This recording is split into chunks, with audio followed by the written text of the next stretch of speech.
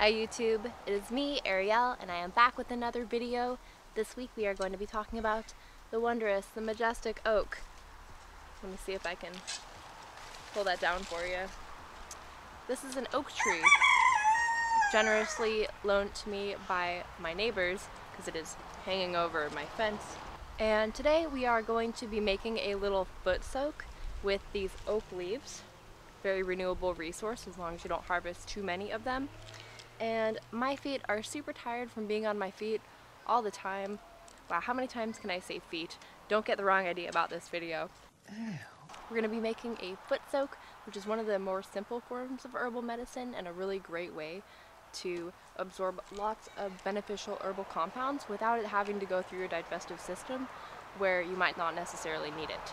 And so the purpose of this foot soak we are going to make is to rejuvenate my feet and my tired calves and muscles, and also enough oak leaves have chemicals in them that can treat things like cellulite, spider veins, and other like beauty issues that we seem to care about for some reason. Oak leaves have many medicinal properties that make them a really good candidate to use topically and in foot baths. Oak leaves have a compound called phenolic acid, and it also has compounds called flavonoids, which you might know as antioxidants. These work together to reduce your blood pressure, strengthen your entire cardiovascular system and your blood vessels, and additionally reduce your blood lipids, which can prevent clogged arteries essentially.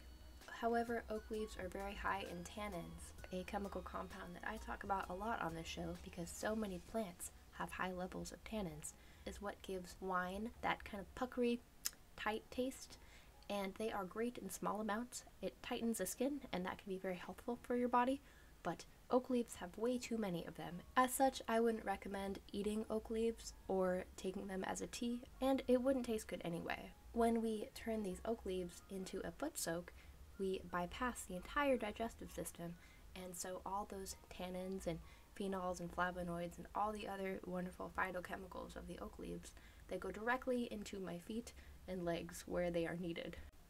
These flavonoids and tannins have a wonderful effect on the blood vessels in your legs, helping tone them and helping blood flow back up through the veins into the heart.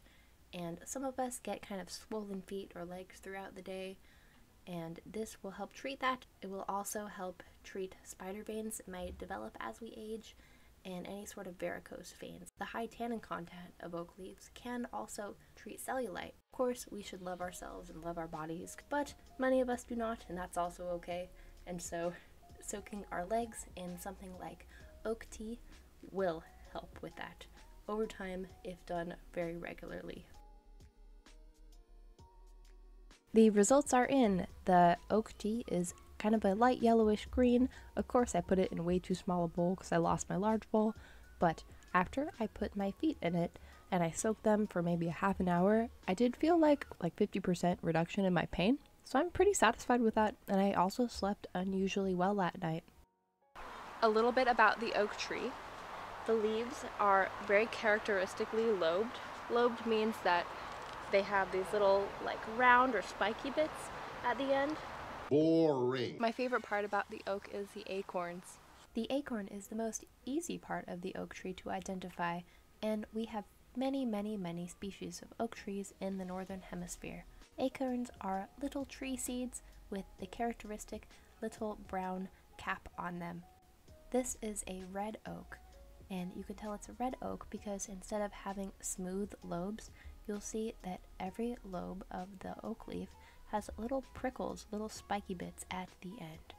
Comparing it to other oak species, white oaks will have smooth, rounded lobes, and live oaks, like you might find in places like Texas, will have no lobes at all, just smooth, simple leaves. There are at least 600 species of quercus, which is Latin for oak, and they are all home to so much wildlife. Like, out of all the trees, the oak is one of the biggest homes for animals like squirrels and birds and all manner of bugs and lots of mammals. Any animal you can think of probably wants to burrow in an oak tree.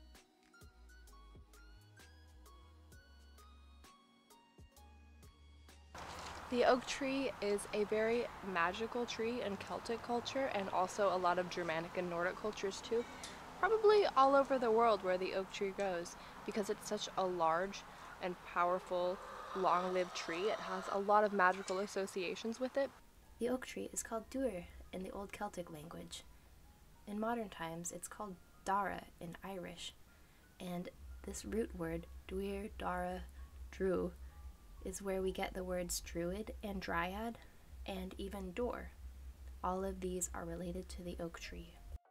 In Celtic cultures, the oak tree is related to the god Lugh and also the god Tyrannus, who in the Norse culture's version is Thor, probably because of its propensity to be hit by lightning.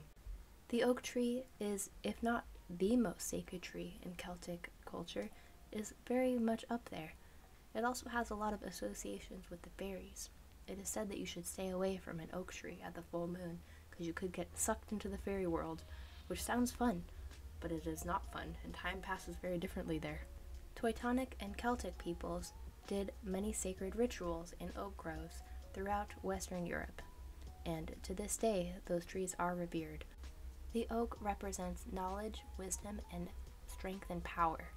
And so if you feel lacking in any of those traits, I recommend that you find a beautiful old or young oak tree and sit under it and try to learn from it. Learn from the energy that it gives off, the sound of the wind through the leaves, and just whatever you're feeling and seeing when you're sitting under that oak tree. Well, thank you guys again for staying to the end of yet another video. I will be back next week probably with another video, probably a longer one next time because this one wasn't very long. But be sure to follow me on social media. My links are down below in the bio. I'm trying to get more organized. And until then, I love you lots. Y'all take care of yourselves, and I'll see you later. Bye!